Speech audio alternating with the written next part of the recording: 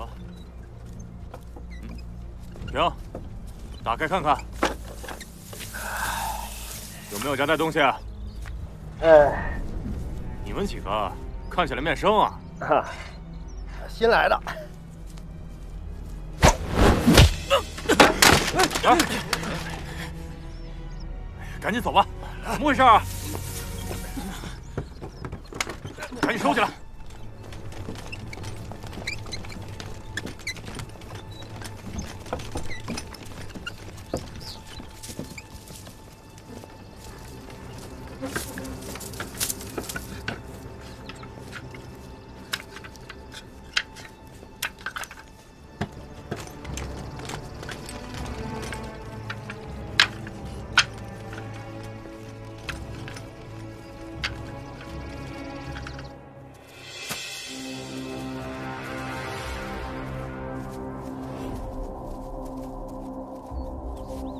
这么多，咱们要找什么呀？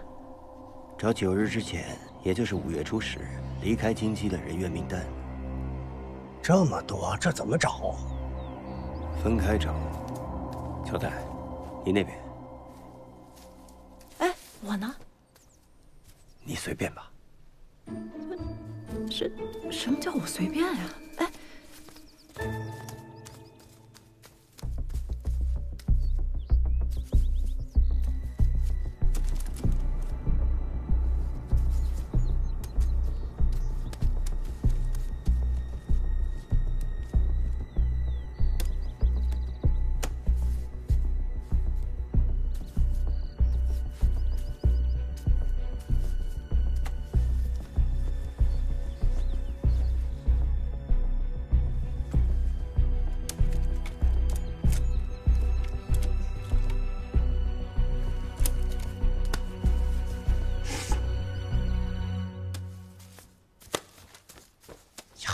你又不识字儿，你闭嘴！我不识字怎么了？不识字怎么了？你随便，你随便，好吧？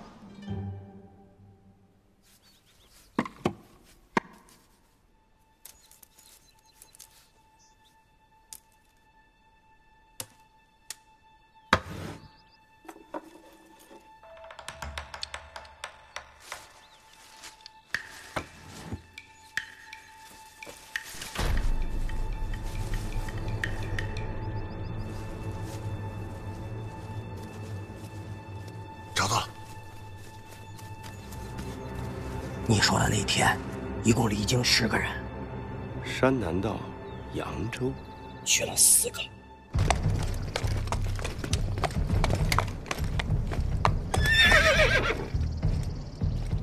禀康将军，这里发现了可疑之物。这里并没有做改建的安排。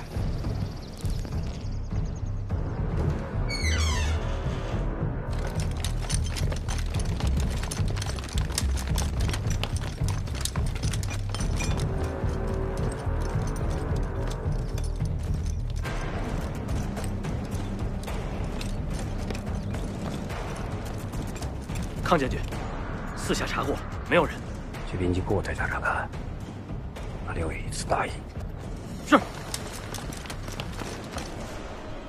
公子，咱为啥要查羽林军的出京记录啊？那几个羽林军出宫的第2日，扬州刺史陈珠良就被强行镇杀。去宣旨的正是羽林军。从长安到扬州。 快马加鞭，半日可至。那4个人就是假传旨意的凶手，被灭口了。矫诏是兴师问罪的由头。从居士楼开始，所有人的死都跟封印有关。这羽林军可是皇家的兵啊，谁呀胆子这么大，连羽林军都敢杀？查吧。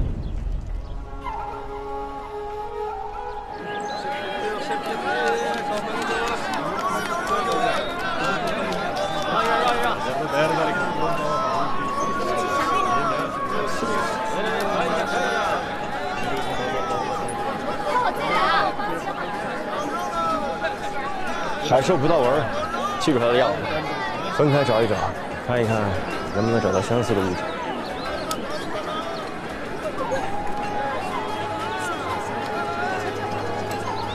那我去那边。我那边。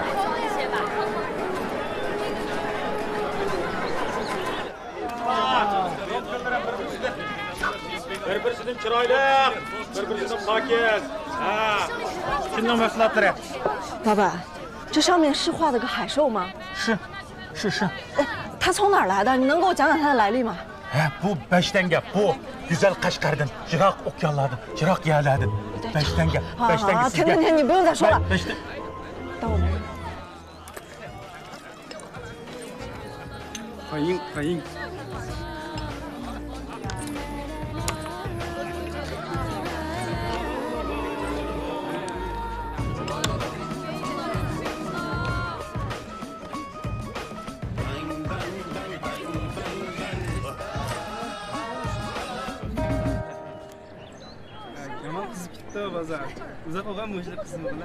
Pazarda her var iken var. Oğul değilsin bak, sen değilsin bak. 哎，朋友，你是栓家军？我？这是栓家军皮道上特有的装饰。 Kabı temde bu değil mi? 当年太宗皇帝打败薛延陀韩国，宣家军可是立了大功，这个城市春通大造，现在可是难得之物，恐怕只有大将康怀文的部署才配得起。康怀恩，这名字我听过。他是个叛将，对吗？是呢，没有阳光，就连我们求死人都知道太宗皇帝毕生，他却投靠了薛延陀部。哎，你这个东西买不买？我可以给你这个书。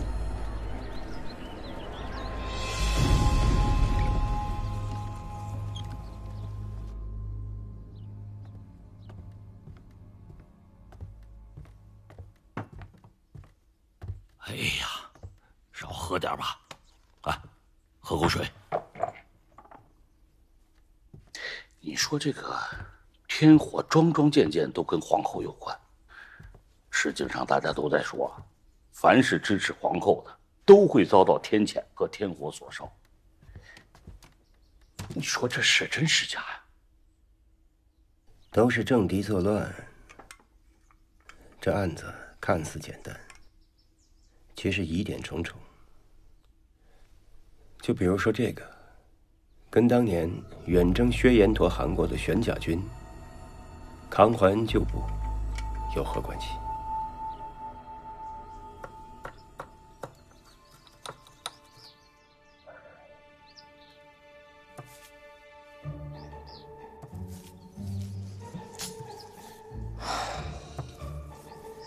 哎，我说，要不然咱写牛字了，别写马了，羊也行。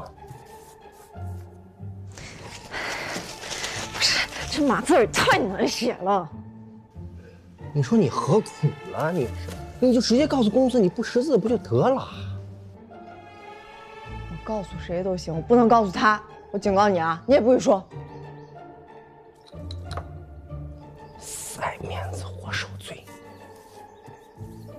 你说你这写了一上午了，你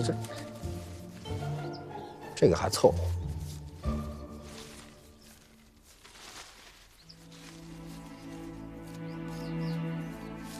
哎，你这纸哪儿来的？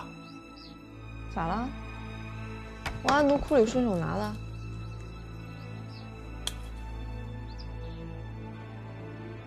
你不是不识字吗？你怎么会拿这个？这多好看啊！ 我留个念想啊！欧子，我们有重大发现，意外收获，康之仪的案牍是哪儿来的？龙妹她，我就料定你会需要，所以我特意找他。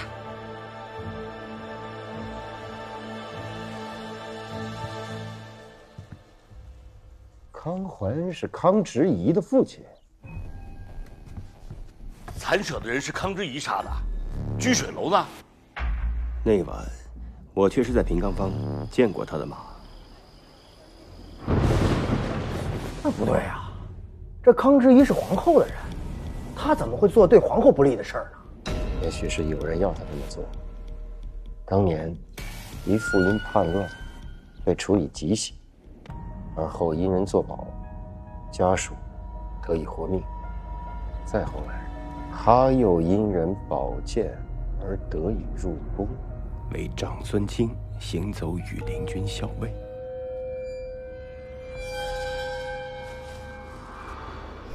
康之仪、长孙卿，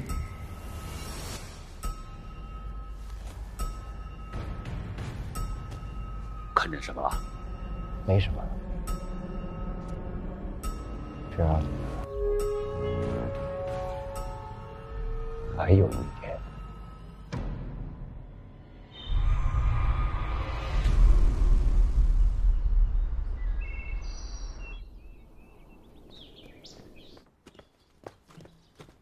卫士，怀英，找我何事？我已查明真相了。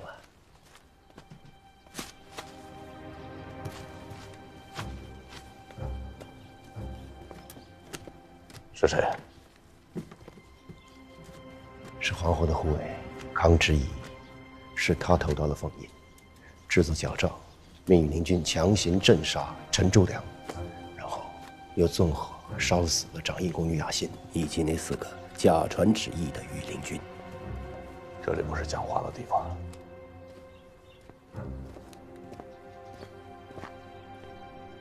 康之仪自皇后进宫开始，就一直在她身边做护卫，深得皇后信任。按说凤印失踪，怎么都不该怀疑到他。可我却查到，康怀恩是康之仪的父亲，当年将康氏一族保下，免于诛灭9族的人是长孙卿。永徽元年，先皇驾崩，康之仪回到长安，做保让他进入金吾卫的人也是长孙卿。所以你怀疑是长孙指使他的？长孙卿是皇后最大的政敌，他有理由栽赃皇后。据水落案发当晚，康之仪就在平康坊密会长孙卿。2位可是长孙太尉的宾客，今日报城，恕不接待。所以，时间、地点、动机，他康之仪都有，一定是他。那你打算如何？上报刑部、大理寺，要求3司会审，为皇后证明。就凭你的这些证言，大理寺是不会理会。我再告诉你一件事情，长孙卿已经联合司空徐元，还有左仆射孙志宁一同上书进上。废后，这是早晚的事情。但皇后也有许敬宗等一干臣子力保啊，他们倒是可以斗一斗。不过，长孙卿是3朝元老，顾命大臣皇亲国戚，大唐勋贵势力的最高首领。当武派大数人为他马首是瞻，他就像是一棵盘根错节的大树，你砍不动的。大树参天，可若是从内部窥探，只要找到合适的时机，一样可以将其砍倒。你让我想起了狄志勋，你父亲和我师出同门，颇有些交情。怀英，这件事情到此为止，不要再查了。万年县令和刑部那边，我会尽全力去斡旋。再查下去，不光是你，洪亮，还有那一对跟班的兄妹，都会受到牵连。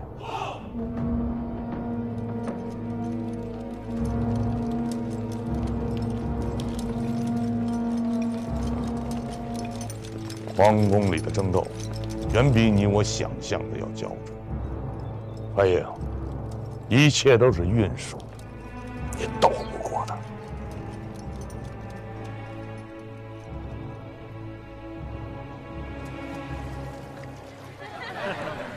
小优，停！这几次真不错。是啊。他们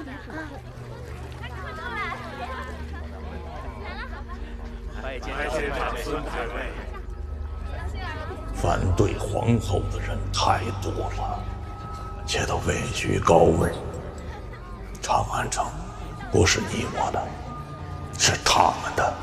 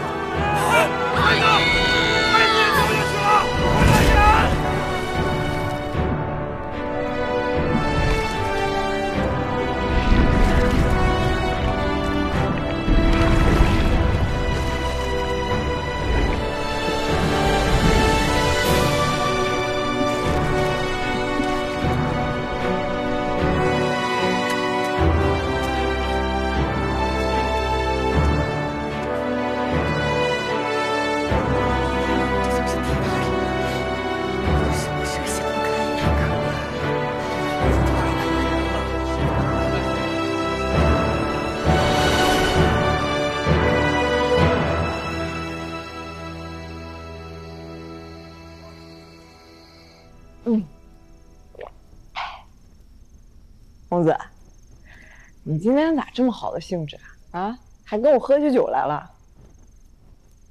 是不是案子快清了？啥叫清呢？公子，我查了半天，啥也没查着，但是我在那个烧焦的树干里找到个这东西。你说这是干啥的？难道跟那个树着火有关？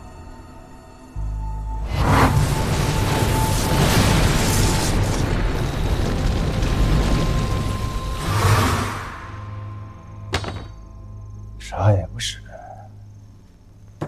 老肉，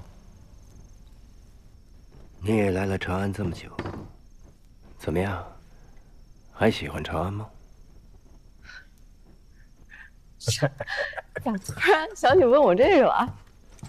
长安跟我想的一样。哎，不对，也不太一样。哎，咱就说啊，你只要有钱，在这儿你就不愁吃喝玩乐。但你要是没钱，你就啥也不是。人呢穿得漂亮，说话也漂亮，可这做事儿吧，好像又没那么漂亮。你想，咱们仨在大漠上的时候，3个人3匹马，放眼望去啥也没有，但我就很开心啊。可是这长安的街上来来往往那么多人，我又总觉得这心里空落落的。这就是长安，就跟这个狗屁案子一样，全是权力争斗，哪有什么精怪呀？都是托词，真相哪有什么真相？哪有什么情感？无非是心被蒙蔽之后的感知，没有真相，只有红薯。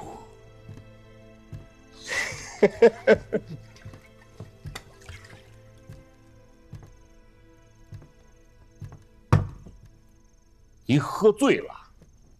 你看你现在这个样子，已经过去5天时间了，你还有一半的时间，你还有时间在这伤春悲秋，说这些莫名其妙、谁也听不懂的话。当初就不该由着你的性子，让你去查曲水楼的案子。现在可好，你查到长孙清头上了。我问你，如果大学士求来的人不能保你，你该如何？你想过吗？不能帮我，就算了呗。这案子就到此为止了。你们俩要是不喜欢查案了，就走吧，随时。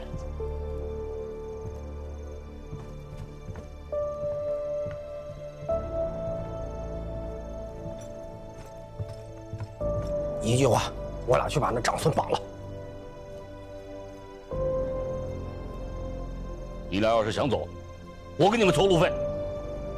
哎，这公子遇着麻烦了，我们能走吗？阿兄，这把咱当啥人了？这是。人家不愿意留我们，我们走。你说啥呢？你也喝多了。马蓉，你站住！马蓉，你真准备走啊？狄仁杰惹上大麻烦了，那更不能走了。我太知道他了，就算我们现在继续跟他纠缠下去，他多一个字儿都不会说的。总之，咱们先暗中观察，要做及时雨，他才能更知道咱们的好。走吧。哎，萧劲呐，出去被抓了。带你去个好地方。啊？哎，我可没带钱啊。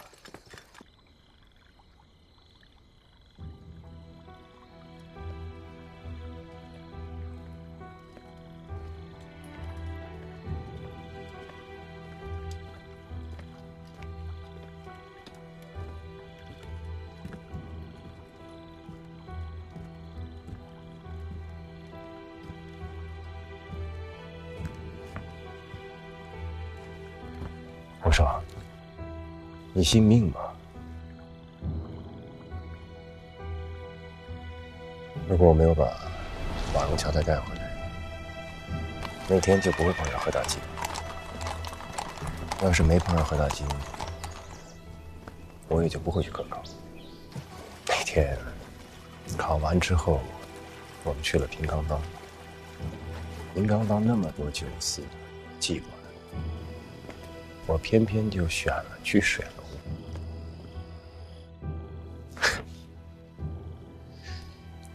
哎，我现在不得不想啊，也许这就是我的命吧。你还记得我的父亲吗？我现在除了渭水河上那一幕，别的都想不起来了。他跟你一样，都是喜欢跟命运抗争的人。还有5天，放手一搏吧。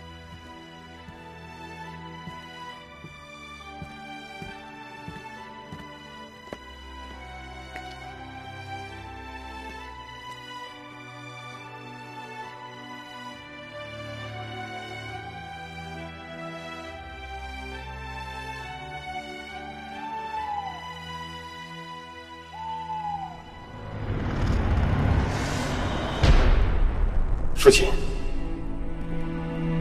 怀英，去吧，你的事情还没有做完，去帮我找到他，找到真相。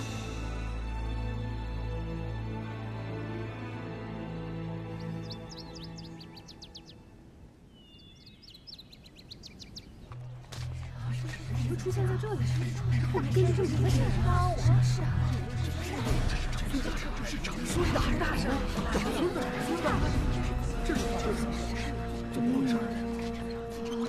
啊，是吗？哎呦！让开！让开！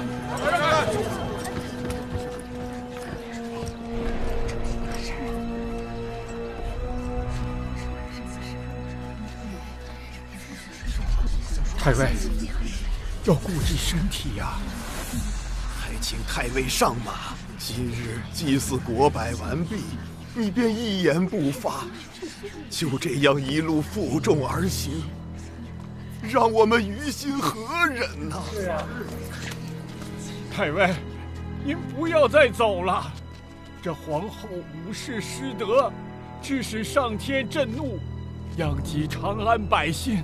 这与您何干呐？与我何干？这天火伤及我长安百姓甚重，我作为一国之太尉，你说与我何干？天制有序，有序有理，长幼尊卑。我以为这是天地伦常，可我面对破坏伦常之政令，没有权力阻拦；面对破坏秩序之人，没有权力绞杀，这才惹怒了天意，招来天谴。我长孙卿对不起这天下百姓，我有罪！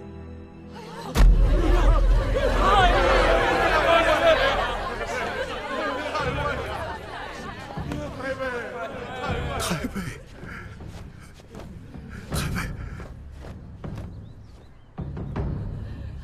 方才见我大唐国百依旧枝叶茂盛，我深感愧对高祖太宗两位先帝所托。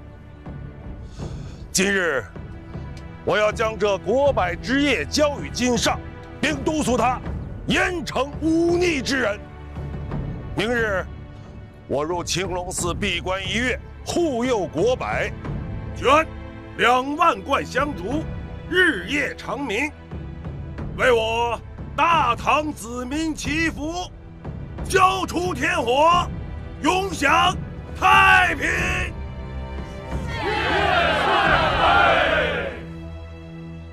没用的，天火还会再降临的。火为离卦，主卦、客卦皆是5，说明天火至少会有5次。那下次天火什么时候来啊？火为至阳，为日相所吸引，3日必生变。自上一次天火烧毁了残舍之后，已经过去了12个时辰，也就是说，2日之后，天火必将降临。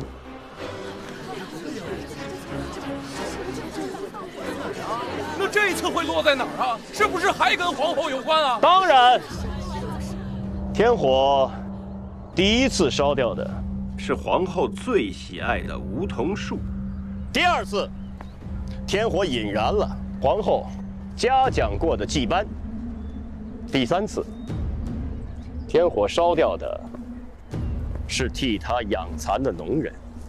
那么下一次，魏氏现在奉皇后之命，在贞观氏族制的基础上编写姓氏录，皇后的私家被列为第1等，长孙太尉，这恐怕以后的日子就不好过了。姓氏录，这是皇后近年来最大的政举，天下的秩序必然重置。若天火讨厌天下皆心，那么他便会冲此而来。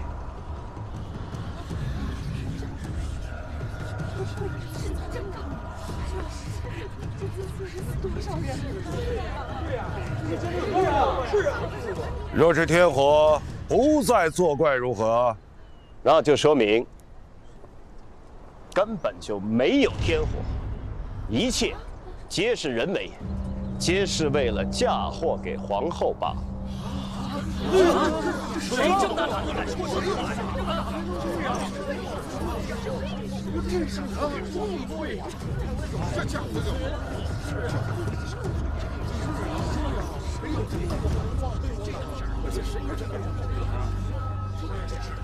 此子是谁啊？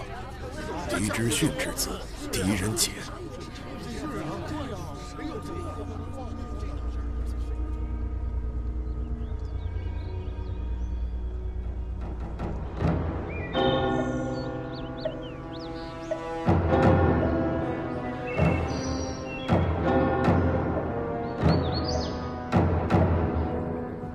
一会儿出发之后啊，你们都听我指挥，我们统一行动。我们出去以后，不要都走一条路，啊，我们分头行动。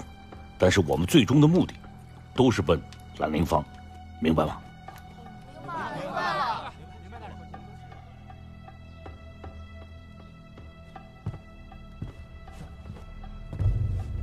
为师恕罪。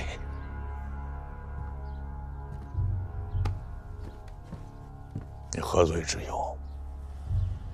我故意激怒长孙敬，让您和学子们陷入险境，就是要让他康之意主动出击，露出马脚，这样我才有可能人赃俱获，揭露他们的阴谋。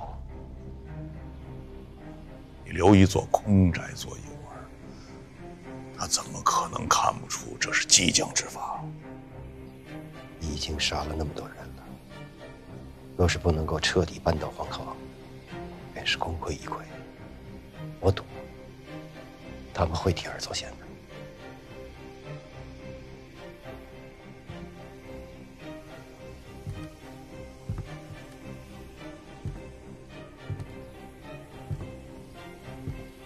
你想让他们去兰陵坊？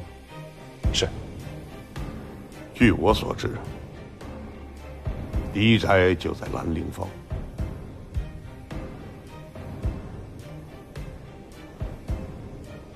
没有人还会记得一个戴罪之人。在遗忘的地方最安全。我会亲自护您前往的。我不想去了。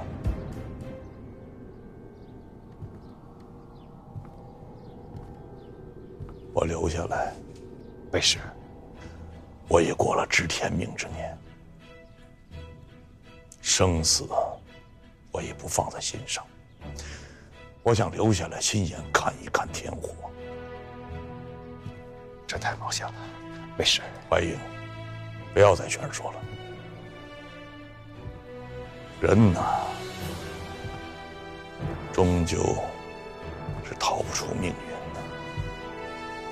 如果能有一次机会见识一下操纵命运者的真容，值了。我定会护你周全。